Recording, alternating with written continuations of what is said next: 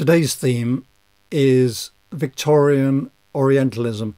This was a common and popular subject for Victorian painting, like the medieval and classical subjects that were produced by artists. It provided a view of another world, but an imaginary view. It was a world constructed to satisfy the Victorians' expectations of the Orient. The models were often Western women. The scenes were set in the Middle East, often based on sketches the artist had made in the Middle East, but they rarely reflected life there. In England, and I'm talking today about Victorian Orientalism, one of the main reasons for an interest in the Middle East was it was the site of many biblical stories, and artists wanted to see the landscape and cities themselves, and people there was a demand for such paintings so that people could have them on their walls and see them. Now, the most famous book on this subject is by Edward Said, called Orientalism, and he argues in this book that the Orient in Western literature and art is an artificial construction based on what he believes is the West's patronising perceptions and fictional creations. He sees the Arab world as being presented by Western artists as exotic, backward and uncivilized, and at times dangerous. So constructed by the West based on their own fantasies. I should make it clear that his book is about the Middle East, and little is said about China, Japan, Southeast Asia, India and the other countries in Asia. And Japan, for example, was a big inspiration for artists in the middle of the Victorian period. And he says little about those ideas, but I think similar points apply to, for example, the Western representation of the Japanese geisha. But let's get started with one representation of the Orient by David Wilkie. David Wilkie was a well-known and respected British genre painter who left for the Holy Land in August 1840 when he was 55, because he wanted to see the costumes, customs, landscape at first hand in order to be able to paint them more accurately. When he reached Constantinople, he was delayed because there was a conflict, a war between the Pasha of Egypt in Syria, which Egypt controlled, and Turkey. Now, the British ended up allying themselves with Turkey, and together they overthrew the Pasha at the Battle of Saint Jean d'Arc. And this was a turning point in the relationship between Britain and Turkey, and the victory enabled Wilkie to actually continue on to the Holy Land. This is an unfinished painting that he made of a messenger bringing the fall of Arca to Istanbul, Constantinople. There was a joyous reaction in Constantinople at the news, and it was a turning point in Orientalist painting. This is the first pro-Turkish painting in 19th century British art, and it reflects a new attitude towards both Islam and the Turkish people. Incidentally, I'm not sure I agree, but some have read in this painting a comment by Wilkie, or that Wilkie is making a comment on the segregation of the sexes in Islamic culture. From the 1830s onwards, some of Wilkie's paintings like Queen Victoria presiding over her first council, or perhaps the village festival, included what could be considered proto-feminist themes. And it's been suggested that Wilkie disagreed with the segregation of women, and he indicated that in this exclusively male society or male room here by including two young girls in the foreground. Now, as I said, he went on to the Holy Land. He stayed for 5 weeks in Jerusalem before returning to England by sea. But on the sea journey, he fell ill when the ship reached Malta. He remained ill, got worse on the trip to Gibraltar, and died off the coast and was buried in the sea in the Bay of Gibraltar. Now, of course, representations of the Orient and the exotic, the turbans, or Oriental portraits and so on, or portraits of people from the Orient, go right back to medieval period. But let me just go back a shorter period, 100 years, to the 18th century to make a point. It was common for paintings in the 19th century, as we'll see, to represent the slave market and the harem, and they were presented as decadent, exotic and primitive, enabling Europeans to portray themselves as civilized and moral and powerful. And of course, the slave market and the harem allowed European men to project their fantasies upon European women. And in fact, their fantasies were enhanced by what they believed to be a representation of what was in reality happening in the Middle East.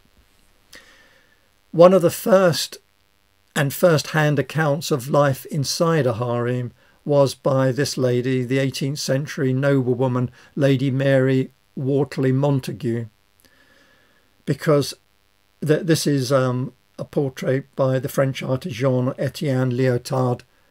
She visited the Ottoman Empire with her husband, who was the British ambassador to the Sultan's court. And her letters are long and detailed and are a unique source on Turkish society at the time, because she was admitted into the elite Turkish female society where no European male could go, including visiting the harem or harems. She wrote a description of the Grand Vizier's wife she visited. And interestingly, the Grand Vizier's wife lived in a very austere, sparsely furnished rooms and spent her whole day in prayer. However, she contrasted that with her description of the Grand Vizier's deputy, and she describes his lavishly and beautifully decorated harem and his wife. For example, I'll just give you a brief extract from her letter. She wrote about his wife: "Her beauty effaced everything I have seen, all that has been called lovely, either in England or Germany. And I must own that I never saw anything so gloriously beautiful. I was so struck with admiration that I could not for some time speak to her, being wholly taken up in gazing. That surprising harmony of features, that charming result of the whole, that exact proportion of body, that lovely bloom of complexion unsullied by art, the unutterable enchantment of her smile." And so it goes on. So we have enormous variety in the society, from austerity and prayer to lavish decoration and extreme beauty. This is another woman, a woman artist, who was allowed to visit a harem. Of course, under no circumstances were any men allowed inside, any Western men. But Henriette Brown was allowed inside, and here she shows what she saw. Fully clothed women, children standing, They're all engaged in conversation, standing around chatting. Incidentally, Henriette Brown was a pseudonym for Madame Jules de Sceaux. She was as an artist, she specialised in genre scenes, especially these Middle Eastern scenes and religious subjects as well, and portraits, and was internationally renowned. The reason she used a pseudonym is to keep her private life separate from her professional life, as she was the daughter of a count and the wife of a French diplomat, and it wasn't a done thing to be seen in society or for a woman to be seen working, and a professional artist was a working job. Now, today I'm talking about art in the Victorian period, in other words, English artists or foreign artists who produced their work in England. But just one slide, I just wanted to show you some work that you might recognise by French artists to sort of illustrate the difference. This is Jean-Léon Gérôme, The Slave Market, and Jean-Auguste Dominique Ingres, The Turkish Bath. And they were, or these are, the sort of paintings you might associate with Orientalism, but nude female figures were not unknown, but were unusual in English art. And in fact, when Gérôme exhibited a similar painting called For Sale Slaves at Cairo at the Royal Academy in 1871, it was found widely found to be offensive. So the female nude was a common theme in French art, which I'll cover in another talk, but in England most of the paintings concern costumes, customs and ancient biblical and historic landscapes and buildings. But of course there's always an exception. So let me just briefly cover the exception. This is Ernest Normand, a well-known and notable English Victorian painter. He painted history paintings and Orientalist paintings like this one. He also painted portraits, and he was influenced by the Pre-Raphaelites. Now, he married Henrietta Ray in 1884, and they both painted the nude in lush settings, and their work, both of their works, were criticised towards for their tendency towards what was called excess of sensuality. They were both based in London. She kept, incidentally, her maiden name, Henrietta Ray. They both had a studio there, and they were friends of and in the circle of Frederick Leighton, Lord Leighton. Henrietta Ray, this is a work by her, continued to be seen to be one of the leading late Victorian female artists, part of the classical revival, and the foremost painter of the female nude in the pre-modern period. This painting was exhibited at the Royal Academy, and it shows, interestingly, it shows Bacchante, that is a follower of Bacchus, with unusually and perhaps tellingly the attributes of Bacchus himself. It was always Bacchus who was naked, except for a crown of vine leaves, and it was Bacchus who normally held the thyrsus, a wand tipped with a pine cone that she's holding. But here Ray has painted a woman with all the attributes of Bacchus. Incidentally, the reason I'm showing this mythological painting is that nearly all her female nudes were mythological, not Orientalist. So let's get on to a typical, in fact, the leading Orientalist in Victorian Britain, John Frederick Lewis. And this is Coffee Bearer. We can see it's Oriental from the costume, from the minaret in the background, but she has Western features, as you see. Now Lewis lived for 10 years in Cairo from 1841 to 51, where he adopted the local costume, stayed away from the Western community, and painted watercolours and recorded the people in Cairo and the landscapes around. He returned to England to discover that his work that he'd sent back was highly appreciated in England, and he spent the rest of his life recreating Oriental scenes from the sketches that he'd made during the 10 years in Cairo and the surrounding countryside. This is an example, the siesta. He built up a collection of some 600 sketches, and he used them as the basis of his painting for the next 25 years of his career. Now, he painted realistic genre scenes of Middle Eastern life, but they were idealized. He was very careful about his accurate representation of Islamic architecture and furnishings, and it set new standards of realism which influenced other artists. He never painted a nude. His wife, I think this is his wife here, modelled for several of his harem scenes.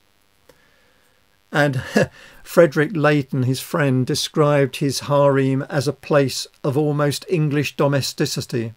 Women's fully clothed respectability suggests a moral healthiness to go with their natural good looks.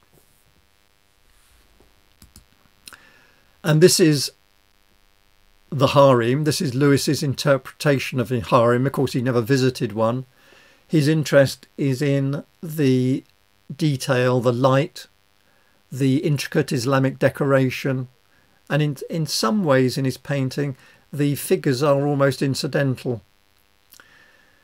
When he returned, not only did he bring his 600 sketches, he brought with him costumes, a huge collection of everyday items that he'd bought so that he could portray them exactly.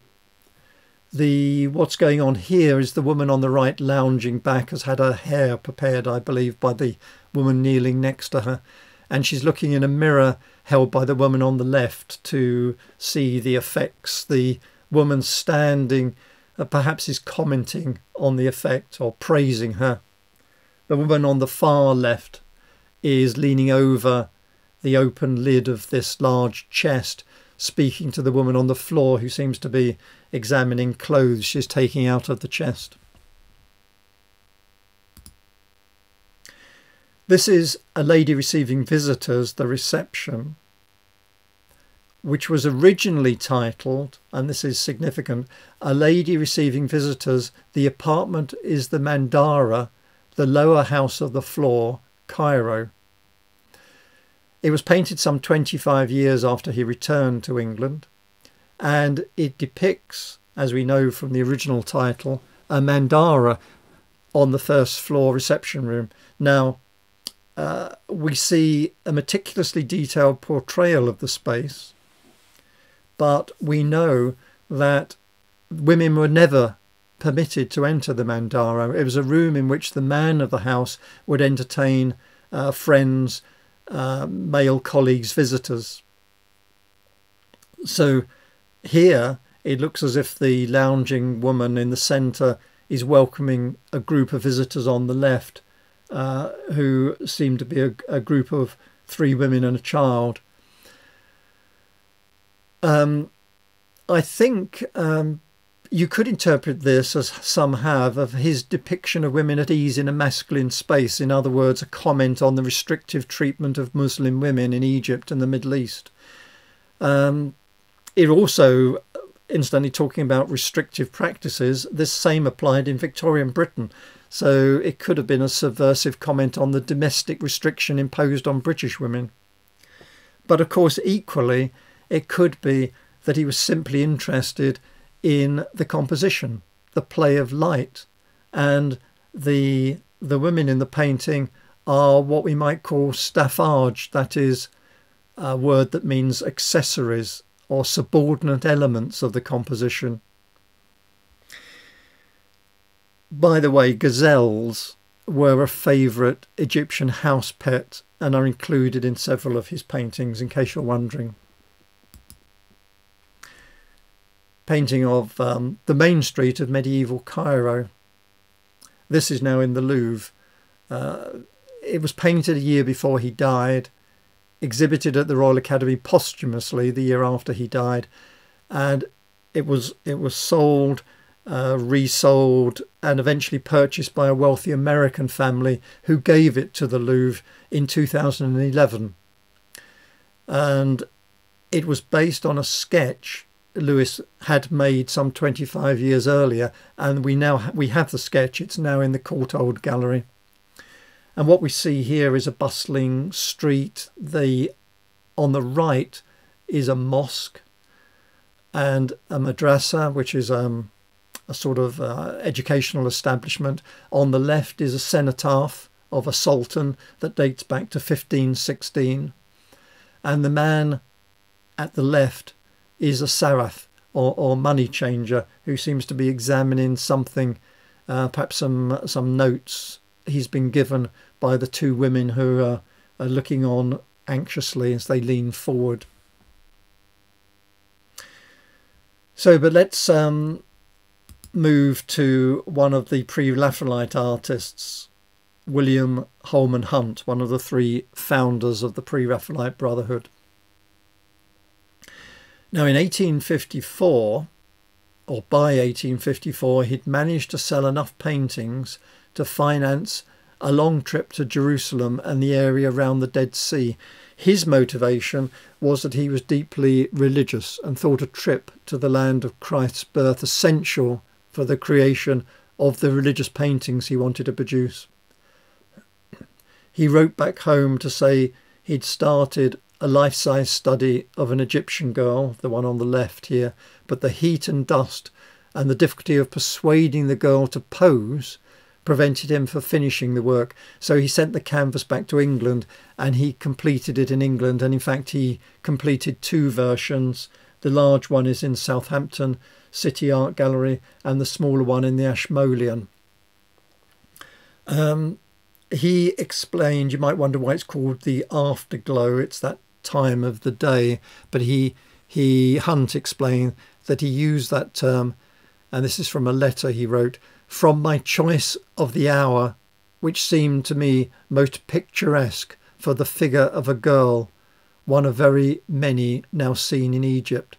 So he's chosen the time of day. He's painted in the extreme detail of the pre-Raphaelites, and for him the extreme detail we see has a moral significance, as the more minute the detail, the more truthful the representation, and so the more accurately he was representing the works of God.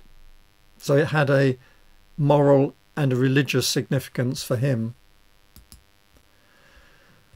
A more perhaps amusing scene, a street scene in Cairo, it's called The Lantern Maker's Courtship.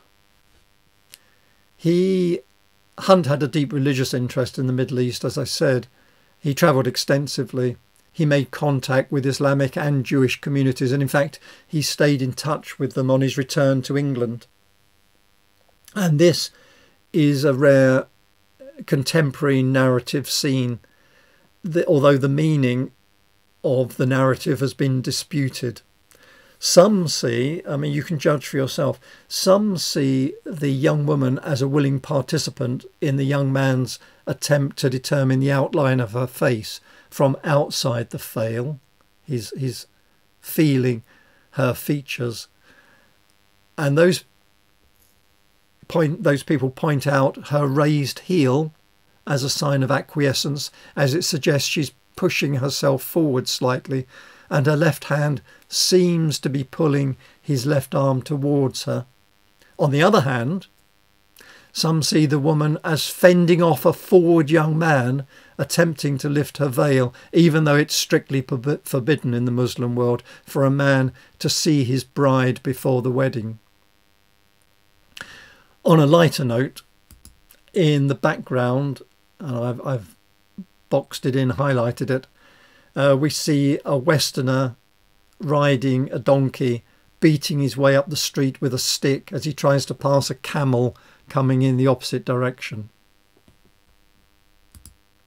This is a very serious work by Hunt, The Finding of the Saviour in the Temple, known as Christ Among the Doctors.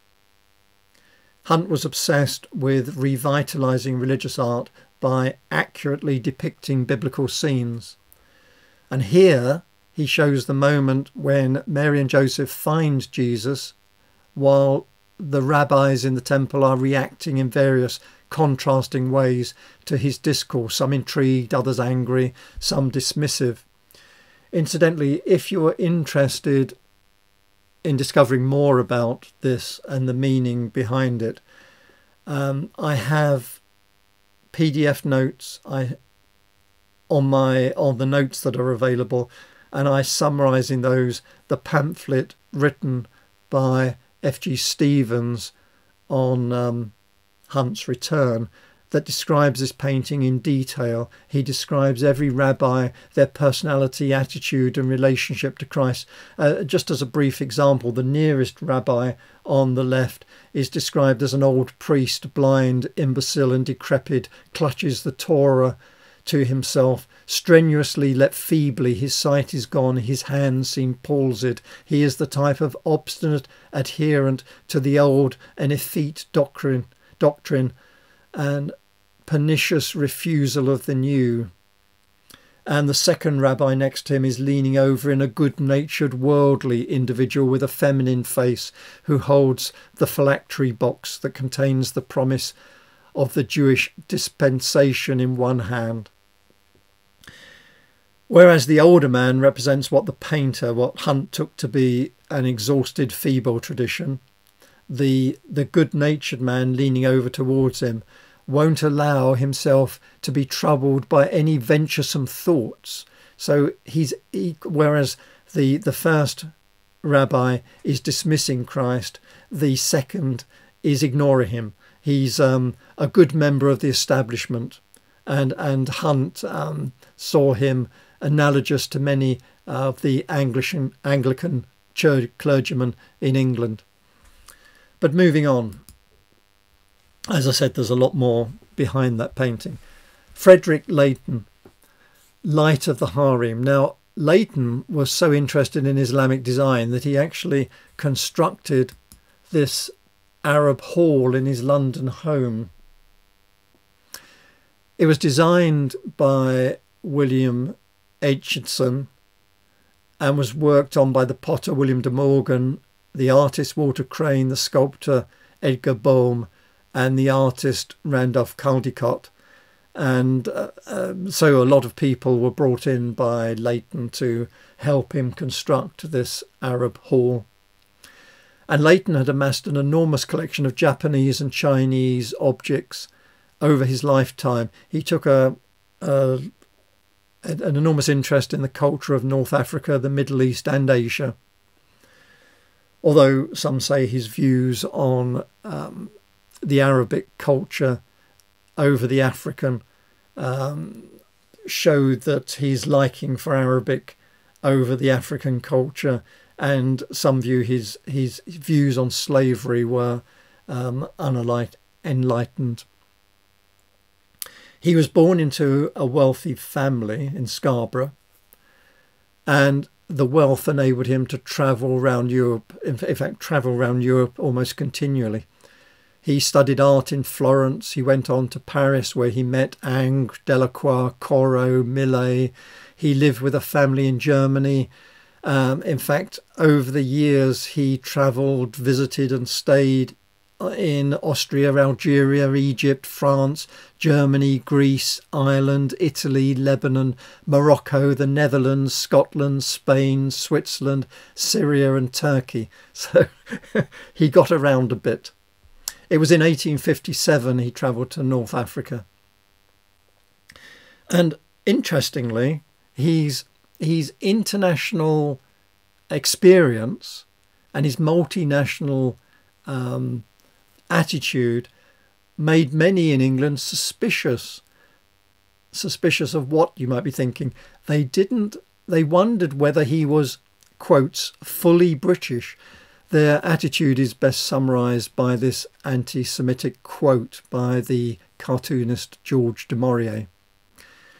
He wrote he was convinced that in Leighton existed indications of foreign or Jewish blood, but I was quite unable to discover any facts in support of this theory, and was troubled on this point. No comment. This is a French artist, James Tissot, but he painted this in London. He moved to London.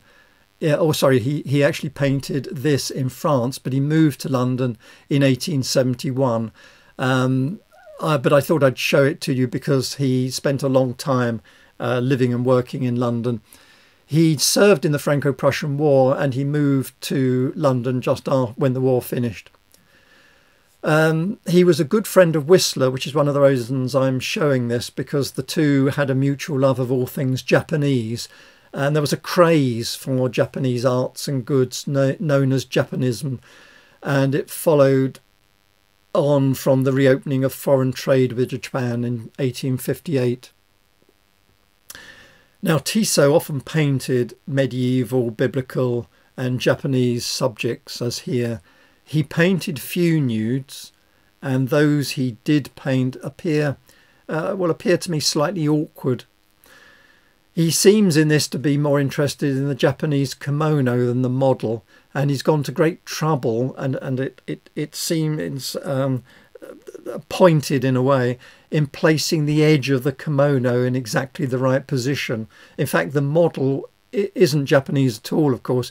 She's one of his Parisian models that he used, and he's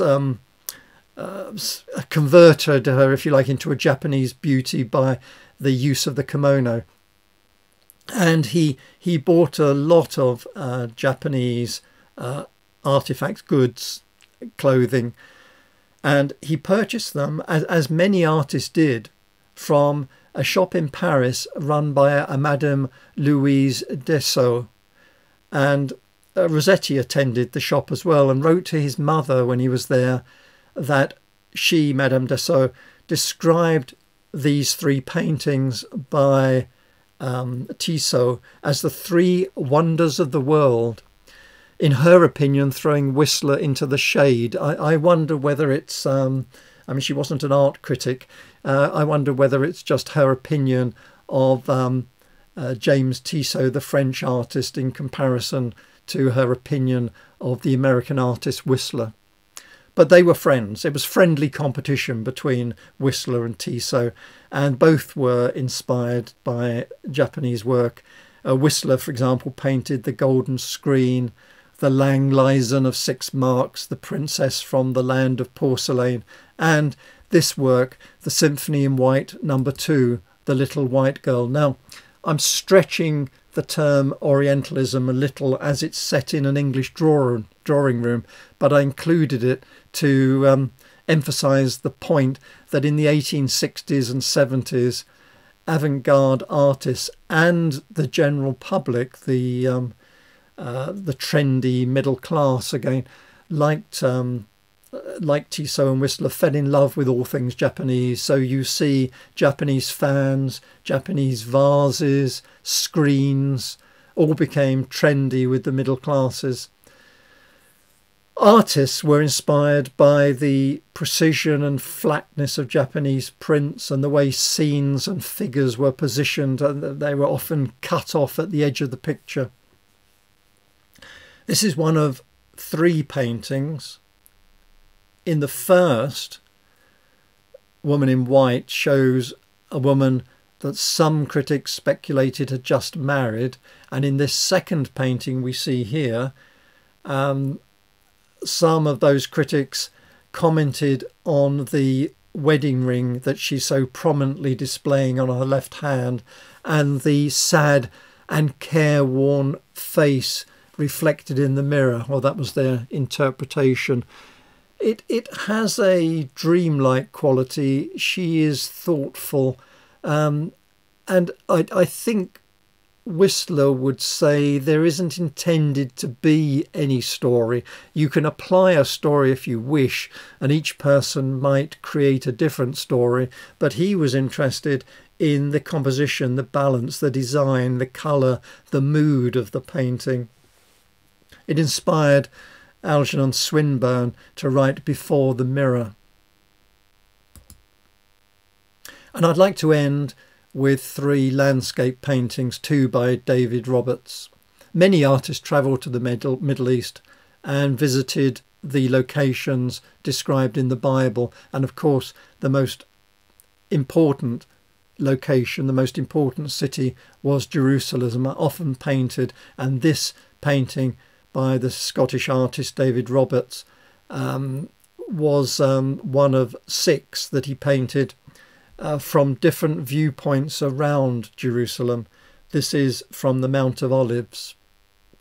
It was exhibited at the Royal Academy in, and he wrote, "During Easter, Christian pilgrims from all parts of the East assemble at Jerusalem, from whence, accompanied by the governor and escorted by a strong guard, they proceed in a body to bathe in the River Jordan. The scene represents them coming in sight of the holy city on their return, and you can see crowds of people, bottom right, returning to Jerusalem." Another painting by Roberts from the south, as I said, one of 6 paintings. Views of Jerusalem were keenly collected in England. One critic commented, "The Jerusalem seems his most popular landscape, possibly owing to the subject which will never cease to be sought with eager and reverential curiosity." That's from a magazine called The Athenaeum. However, I looked up the magazine of 1845, and it goes on to say, "There is much monotony in these eastern landscapes, as in Oriental tales." And the critic goes on to suggest the artist would be better off painting old English churches. So, although views of Jerusalem were popular, they were clearly not to everyone's taste. I finish with an unusual and creative view of the pyramids of Giza. This is by the well-known illustrator Edward Lear. He was born in North London to a wealthy family, but the family lost its fortune during the Napoleonic Wars shortly after he was born. He had lifelong health problems. He was epileptic, suffered from depression, asthma, and later in life, partial blindness. However, by the age of 16, he was drawing for what he called bread and cheese. In other words, to make a small living. And he became a serious and well-known ornithological illustrator. He was the first to draw live birds rather than birds from their skins. As his eyesight deteriorated, he turned to landscape and to travel. He visited Italy in 1842, Greece and Egypt, and then India in 1873. And he produced colour wash drawings that he later, on his return, turned into oil and some watercolour paintings. And those he turned into prints. And in the 1870s, he settled on the Ligurian coast in northwest Italy. As his health was slowly deteriorating further, he declined more and more and died in 1888. By the way, he wasn't just an artist and illustrator. He was a very accomplished musician, author and poet. Probably best known today for his literary nonsense poems, particularly his limericks, which was a form he popularised. Now, during his trip to Egypt, he wrote a letter back home the contemplation of Egypt must fill the mind, the artistic mind, I mean, with great food for the rumination of years. And this painting is a result of that contemplation. He was fascinated, unlike many artists, by modern Cairo as well as the ancient ruins. And here he neatly combines a unique view of the pyramids of Giza with a new road that was constructed across the floodplain. So the ancient technical achievements of building the pyramids are married with the modern day technical achievement of constructing an elevated roadway across the floodplain of the Nile. Both impress Lear as a continuing theme of human endeavour. So that brings us to the end. Orientalism was a common and popular theme, as we've seen, for Victorian painters, and the representation of the ancient world was, particularly when it was representing society, was an artificial creation, an imaginary world. It was fueled in England by religious belief, sometimes by exotic fantasies and beliefs about life in the Orient. As we've seen, in England there were few paintings of slave markets with naked female figures. Their harems, when they painted them, were filled with demurely clothed women. But in my next talk I will cover French Orientalism, which has got a very different inspiration and background and subject matter. In the meantime, thank you for your time, and hopefully I'll see you back again soon. Goodbye for now.